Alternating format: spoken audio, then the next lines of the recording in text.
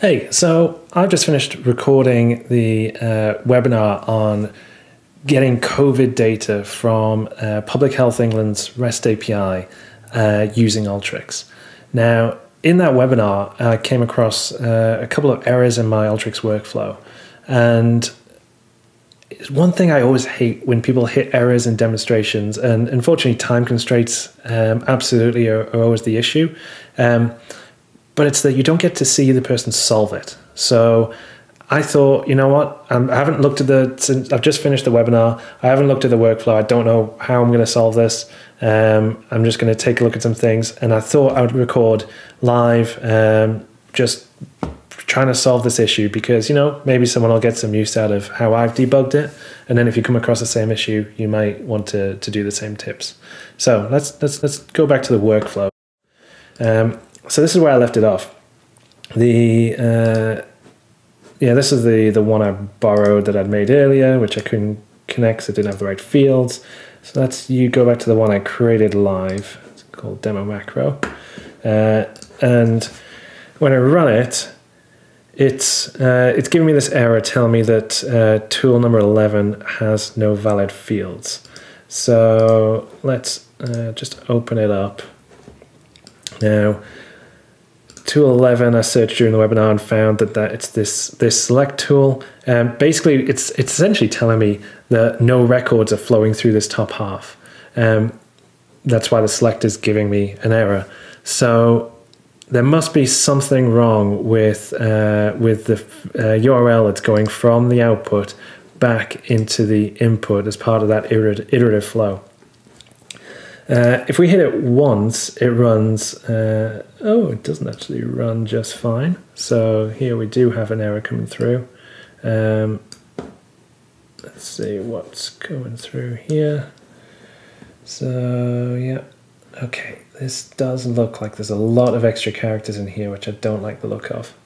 So I'm going to go back to this one, and maybe this will be a bit cleaner. So this is what's coming in. Well, you see, yeah, this isn't clean at all. So perhaps a structure here does have a lot of stuff in. So let's just clean it up a touch.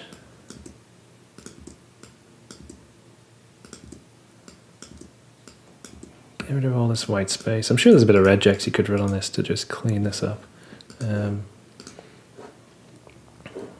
Okay, so still getting the error, but that looks a little cleaner and actually a little closer to what was coming out, what we were originally working with. So let's use that copy with headers and delete all, paste that in.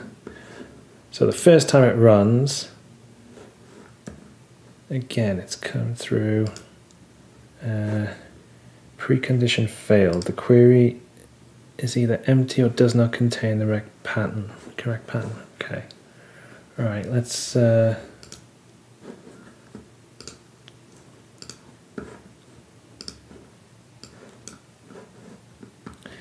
filters equals area type region and structure equals sensor date. So it looks like this error is specifically on how this is being built, this bit here. I wonder if it's even just like the new lines in this, because those are some extra characters. Let's just get rid of those.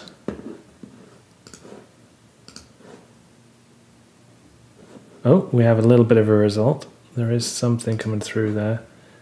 So, yeah, that looks exactly like what's in the examples. Okay. Let's delete all. Paste. Oh, I accidentally pasted everything. It's all right. We only need the get URL. It's not encoding. That's good. Let's run it, and we do get data through. Okay, so the first page works just fine, but we're still getting an error. So on the second page. So if I do a browse there, let's run it. Okay.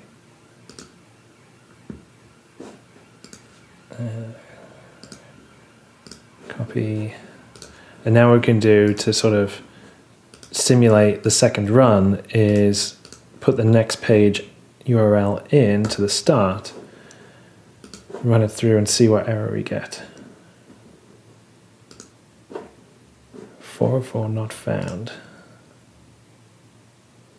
That's interesting. Aha, there it is.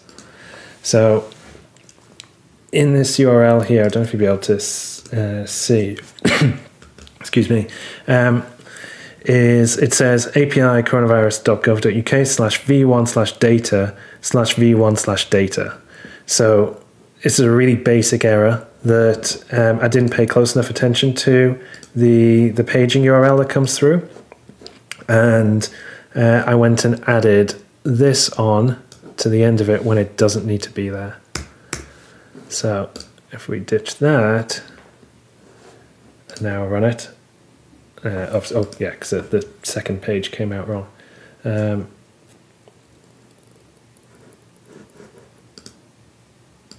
Actually, you know what?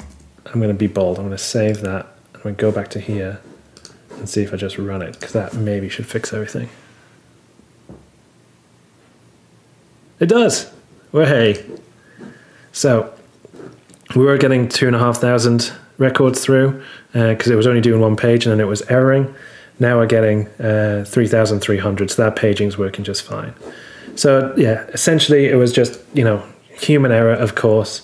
That came down to I hadn't put the correct base URL in there. I wasn't paying close enough attention in the live webinar, and so, you know, silly mistake. I've made it before. I'll make it again, I'm sure. So hopefully that gives you an idea of how you can debug an iterative macro. They are difficult. They do take time to get used to, and really it is just a case of going through and saying, right, what's happening in the first time it runs? Can I get that working? Yes, good. Right, now go back to that the iterative, the input, change some variables in there and say, right, can I simulate iteration 2 running? Set the variables, make it run, does it work? 3, 4, until you think you're getting an error.